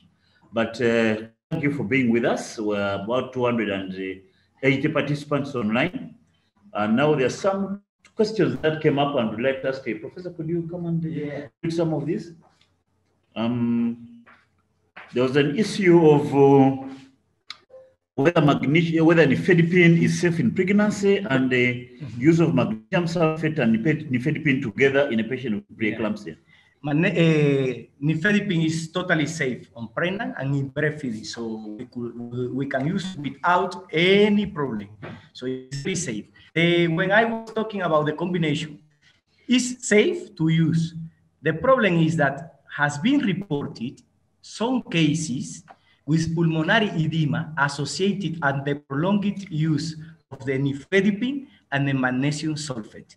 However, many meta-analyses has demonstrated that you could use both in case that it's not hydralazine, it's not labetalol, you can use nifedipine, and it's mandatory to use magnesium sulfate. So what we say, be careful, is in cases specifically, for example, because it's not only in preeclampsia when we use magnesium sulfate and nifedipine. Don't forget that we treat premature labor also using similar drugs like this. So what we recommended is that the patient has to be at the hospital. Don't use magnesium sulfate and nifedipine in one health center or something like that. We recommend it to be used in the hospital, so it's going to be more safe. But it's totally safe, the use of nifedipine during pregnancy. Thank you very much, Professor. Could you have something to talk about criteria for discharge? What we were talking, and the slide was clear, that the patient has to be discharged when the BP is stable and is not protein in urine. But what we are recommended to discharge a preeclamptic patients is that we have to be sure that she has recovered any damage that could happen in any organs. For example, if the patient has transaminase elevated together with the preeclampsia as a liver complication, it's not allowed to discharge the patient until we are sure that the patient has recovered properly the liver function or the renal functions. But for the majority of the cases, we say the patient will be discharged when the parameters, as usually we do for the following of the patient, are normal, the BP is stable, and the patient is at no risk to get any cardiovascular or renal or cerebral complication at the community. And we are recommended, it's coming, the recommendation very close, is coming from myself, but you will see the result. We are recommended to use the predictor calculator to discharge patients with severe preeclampsia. It's going to be a very useful tool for all of you to identify in time what patient has to be discharged with antihypertensive, despite that the patient has the normal parameters at the moment of the discharge. So it is important also. Thank you very much, Professor. That is a guide on how to discharge a patient. Parameters you are supposed to look at, how the symptoms disappear, the laboratory investigation, all those things have to be covered properly. Professor, one of the things that we talked about was when to discharge, when to do a cesarean section, how to deliver. We'd like to ask Dr. Mark Lugobe to come and talk to us about the mode of delivery of a mother with a preeclampsia. Should we consider cesarean section? Dr. Lugobe. Thank you, Dr. Wasswa. I think from our discussion, we agree that vaginal delivery is the safest mode of delivery. So one of the considerations is that if a mother has a known indication for C-section, you will have to do the C-section. But the other is that in patients with eclampsia, remote from delivery, for example, 6 to 8 hours, if you're going to start your induction, and it's going to take you beyond the 8 hours, you might want to terminate that pregnancy by C-section. So you've also had on your wards mothers on induction and probably they fit along the way. You're not going to keep them there with the convulsions going on. So there are individual patient characteristics that will inform, but what we want to take home from here, even in our study, the mode of delivery, the commonest was C-section. What we want to take home is that not every mother with preeclampsia equals C-section. That is what we have to keep in mind. Thank you, Dr. Wasswa. Thank you very much, Dr. Lugobe. The important takeaway home here is that there is no set rules. Each patient is handled as an individual and decisions are made. There's something that Professor talked about, the role of aspirin in preeclampsia. Professor, could you take us again through the role of aspirin in preeclampsia? Yeah, you see, it's important because for the last maybe 20 years, they have insisted in the use of aspirin, specifically 65 milligrams, for the prophylaxis of preeclampsia. Yes, in the majority of the study has been working, but we have to understand that the patient who have any genetical predisposition or any immunologic predisposition to develop preeclampsia, despite of the use of the calicium or aspirin, the patient is going to develop preeclampsia. Why I insist in this? Because it's the aspirin is the solution for preeclampsia and the prophylaxis of preeclampsia. We have been using aspirin to the prophylaxis of preeclampsia for the last 20 years. Is that is the solution? We don't see preeclampsia currently. And you have seen that preeclampsia is still there at the same prevalence, or maybe in the West Africa, even a little increasing of the prevalence between 5 or 10% of the cases. What is true is that when we introduce in high-risk cases, for preeclampsia, the aspirin, the risk of complication like intrauterine growth restriction, abruption of placenta, or eclampsia could be reducing. But the truth is, because you are using aspirin, preeclampsia will not disappear. We have been using aspirin and preeclampsia is there. So the aspirin is very useful as a tool to reduce complication. But we have been using from 16 weeks or even 14 weeks, and patient has preeclampsia. So it's important tools, but it's not the total solution for the prevention of preeclampsia. Some factors are very, very, very important, and when the patient is going to develop preeclampsia, despite you are using calcium, aspirin, or you are using anything, the patient will have preeclampsia. It is what we have in our experience. Thank you very much, Professor, for that explanation. If we know that aspirin will reduce complications, so you can use it. Thank you very much for listening to us and for those questions. I would like to ask Dr. Eladu to take over now and pick up persons who have questions or comments who want to be heard online. Dr. Eladu. Thank you so much, Dr. Wasswa and the team, for the elaborate learning opportunity that you have really availed us with. I am sure that people who have come here are not going to go back the same. They are going to share this information. And for us, the team from the Secretariat, we will share these slides with every person who joined using the registration link and shared with us their emails. There were people who raised their hands, and I tried to follow up if they had any questions, but they never really sent the questions. One of them was Nonori Emmanuel. I don't know if his question was answered along the presentation, but maybe this could be the time for him to raise up his hand and say one or two things. The other was Dr. Ayaro. I think it was Dr. Ayaro. Dr. Ayaro, please go ahead with your question or comment. Or if there's any other person who has a question, you could maybe raise your hands. We have about 10 minutes to the end of the session. So the session is open. Kindly raise up your hand, and then, yes, I see 3 raised hands. Let me just start with there's Theonesta Ekizimana. Yes, please go ahead with your question and comment. Be brief so that we can.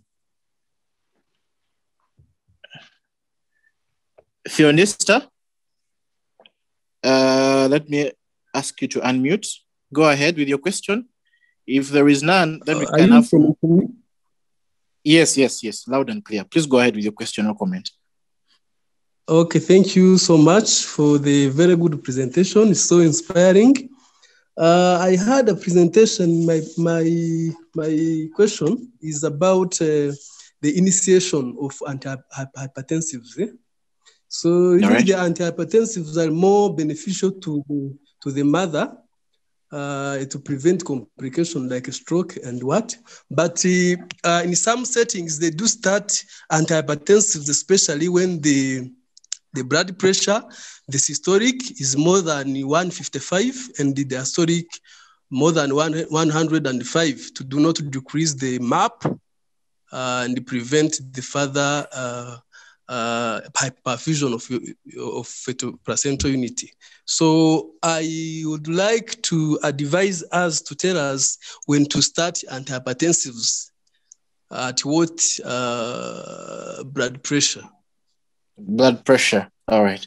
So I think the team can jot that down. We can have one from Proskovia Uma, just quick to the point, and then Agira, Drake, and then Dr. Castro will also give us his question or comment. Please go ahead, Proskovia. Proskovia Uma. Yes. I have a question that what about if a mother gets high blood pressure, but she has no danger signs like headache, epigastric pain, but she has proteins? And because we got a scenario, a mother after delivery, she had high blood pressure.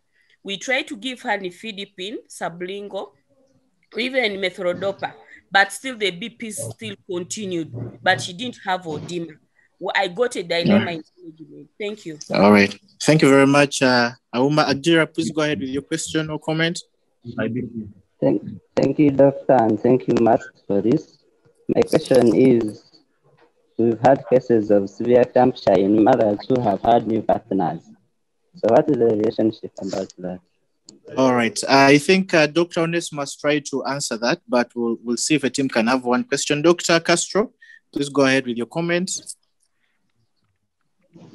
Thank you very much. I have a question and then a comment. The question is, please kindly comment. First the comment.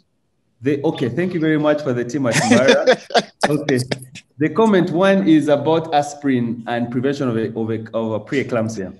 There was a big study done in, I think in the UK, where it's the ASPRE trial. Those who can look it up, ASPRE, A-S-P-R-E, and it was giving aspirin. In fact, they gave a higher dose of aspirin, 150 milligrams, and they started between 11 to 13 weeks. And there was an 80% reduction in those who developed preeclampsia amongst those who had previous early onset preeclampsia, which is before 34 weeks. So there is still a big role for aspirin. In fact, some people give bigger doses of 150 milligrams. Some people can get to me if I can get them that study. It's in the New England Journal of Medicine. Yeah. Thank you so much, Dr. Castro. And can we have one? Was the question there, Dr. Castro? There was a question, but they wanted me to give the comment first. All right, you can go ahead with the question. Yes, the question is about postpartum medication for preeclampsia. Many times people drop the ball after women have delivered. And then, after they've delivered, whatever drugs they go on is what they go on. One of the biggest challenges we've had is with methyl dopa and the issue of postpartum depression, because many women are at risk for postpartum depression after delivery anyway, and continued use of methyl dopa has shown that risk to increase. And many times we ask people to change drugs from methyl dopa to another drug, usually labetalol, nifedipine, and the other drugs, the enalaprils, and all can be now reintroduced. So what is their comment on postpartum treatment of preeclampsia to reduce blood pressure? And many times women also do not know that they have to take these drugs for extended periods, maybe 3, 4, 6 weeks.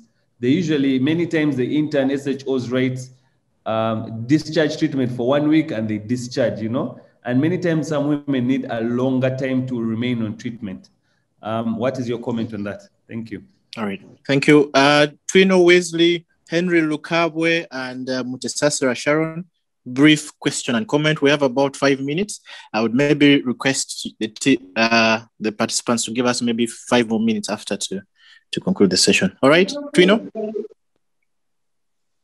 Twino? All right, if Twino is not asking, can we have from Henry? Yeah, thank you very much, This is Dr. Henry. Question briefly is about literature read concerning Tivotin aspartate in use of patients with preeclampsia. What's your comment on that? Thank you. Thank you very much, Henry. Sharon, go ahead with your question. Thank you very much. This is Dr. Opejimi, but I'm using... Yes, this is Dr. Opejimi, but I'm using Sharon's network. It's okay. Thank you very much for the presentation. I wanted to find out on there's been a new ACCA or AHA, that is American Heart Association, which have been able to adopt a new blood pressure of systolic 130 and diastolic 80 millimeter mercury to diagnose patient with hypertensive disorder in pregnancy.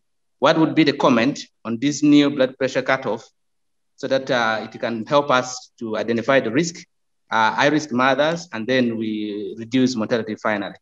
What would be the comment on this? Okay. And then the second question is, second question is how? The second question is how would we manage patients who COVID-19 patients and they also have preeclampsia, since some literature has shown that some of these COVID-19 Causes, yeah. Patient may have complication that mimic complication of preeclampsia. Okay. Thank you very much. So we can Thank have you. final comments from Rick Mawien and Albert Rechimara. Then we will have the team respond to some of those questions. In the meantime, I can ask maybe Dr. Mark to unshare the screen. There is just one slide, and I'm also going to share a poll that members are going to answer as the team is yeah, sure. All right, Dr. Wasswa, back to you. I mean, Rick Mawien and Albert Rechimara. Those are the last questions, yeah.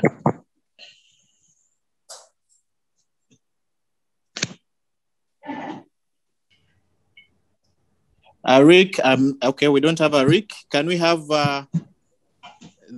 Albert? Albert, go ahead with your question. Yeah, thank you so much for the presentation. I'm Albert. I'm here in Ikabare. I was wondering, other than or not limited this disease management, what other social strategies are there in preventing this same disease? All right, thank you very much. All right, so back to the team. Let's answer the questions. Yes. High blood pressure, no signs of proteinuria. Yes. From 2013, the American College of Obstetrics and Gynecology with the European Task for the Control of Hypertension have said that we can make a diagnosis of preeclampsia in absence of proteinuria, and I think the criteria is clear. We have 4 criteria there. That is the pulmonary edema, the cerebral, the neurological manifestation, the platelets less than 100, the W of the transaminase normal value, or the creatinine beyond 1.2. So we have cleared those 4 criteria. What we have is that the severity of preeclampsia is in the practice, you see it's more common to see when the proteinuria is present, because the proteinuria is expression of the vasculitis, the systemic vasculitis the patient has. So it's affecting all the organs and also the kidney.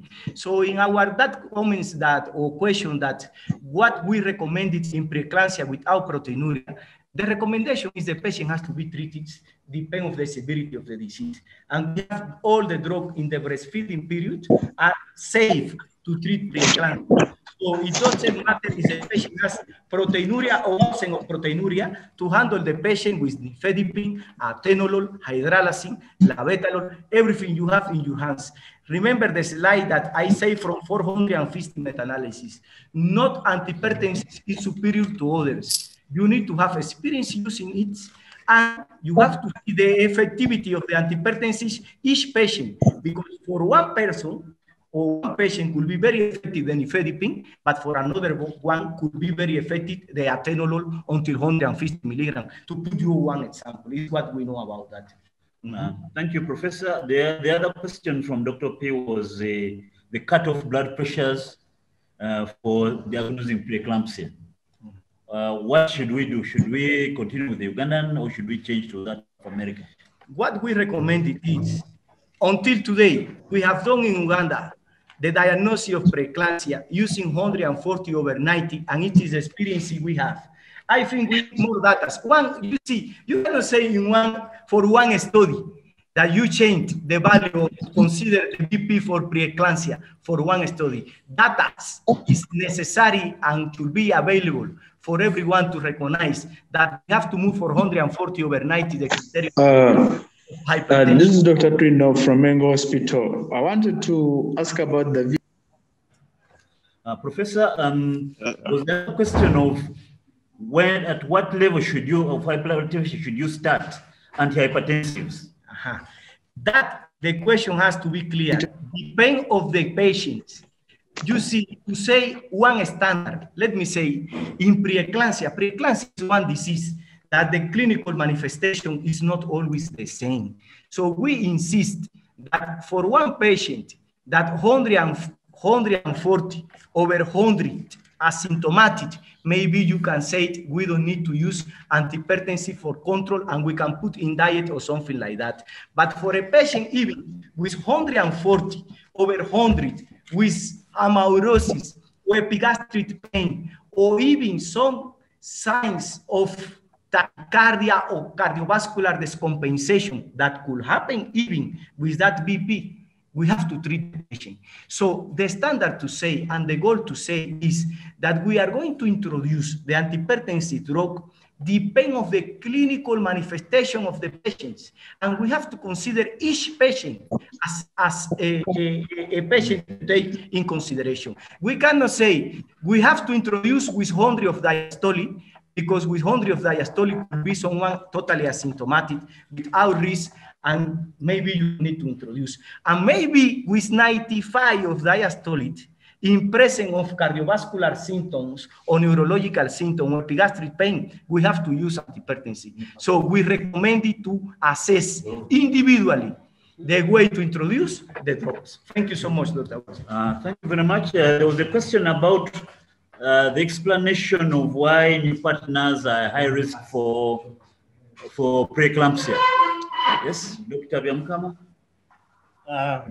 Yes, thank you so much. We all know that change in paternity increases the risk of one to develop preeclampsia. And it's basically because we know that preeclampsia, you have the maternal, the mother reacting to the paternal genetic material. And with frequent exposure of the same paternity or the same paternal genetic material, the risk of having preeclampsia in this mother reduces. However, if there is change in paternity, the paternal genetic material will also have changed. And therefore, even if someone is a multiparous, she will be exposed to a new paternal antigen and genetic material, and she will be like a nulliparous in this case. And that's why she gets an increased risk of preeclampsia, eclampsia. Yeah, thank you. That's what I can say on that. Dr. Henry Rukawe, please forward to us the link of this paper that you mentioned so that we can take a look at it. I, for one, have not had a look at it. Over to you, Dr. Ladu, for more questions. All right. Yes. So I think our time is fast spent. We really try as much as possible to keep this between 2 to 4. And so I would really apologize for the 3 hands that were not able to raise the questions or comments. However, the discussion does not stop here. We hope that we're able to interact with the rest of it. Our emails are open. You can always ask us the questions, and then we'll be able to forward to the right people and then get back the feedback. Before I conclude, there is a poll that is ongoing. I kindly recommend that each of us takes about 5 minutes of their time to answer those few questions. We just want to check if this has been a productive session, if we can do better, so that we bring this learning and make it much more enjoyable. And then the emails that you registered with, we are going to send this the PowerPoints that have been shared together with the materials that have been shared. I see Dr. Castro has shared an article as well. We'll be able to forward it. But we also have a YouTube channel that has most of these recordings, actually. Ever since we started the webinars in around September of 2020, we have most of the recordings of the safe motherhood webinars that have been happening. So feel free to check out the YouTube channels, but also the materials will be coming together with the recordings will be coming to respective emails. So with those very many remarks, I think I just want to introduce that we have a team. Dr. Richard, are you on? Dr. Richard? Yes, I am. Yes, Dr. Richard is one of the team members in the Secretariat. I don't know if he has 1 or 2 announcements to make, and then we can conclude with the poll, and then we should be able to call it a day. Dr. Richard, go ahead.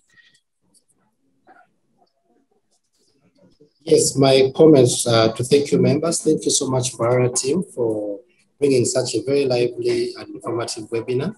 I'll just like to highlight the next webinar will be again next month of June. We normally take off the last Thursday of the month, so it will be 24th of June. And the webinar will be around sickle cell disease in pregnancy and postpartum period. Of late, there's been an increase in cases of women who are delivering or laboring, who have sickle cell disease. So the team from Busitema University will be taking us through this webinar in the next session. So please look out for the emails and remember to register early and be part of the webinars. Thank you. All right. Thank you very much, Dr. Richard. And just to re-echo our gratitude to the Mbarara team, you have really, everyone is appreciating, and we are so grateful. We hope that the next teams to present will learn one or two things and perhaps make this learning better. Whichever region you are in, we've got participants from Arua, we've got participants from Somalia, I'm sure from most of the far ends. I think we had some nurses join us from Aromo Health Center 3, and I think that is really what we look forward to have a very inclusive participation of all health workers, not really obstetricians and gynecologists, but it should cut across, because as we've seen, that management is just not, like Professor said, it's a team effort, and we shouldn't neglect that. The image that I shared here, I participated, I think during my internship, I was in Lira Regional Referral Hospital, and a midwife referred to us a patient, and in her referral note, that was a referral note, she had recorded her BPs of 120/80, and she was stating that really she's not sure whether this is eclampsia or this is an evil spirit, and so she had referred the mother for further management.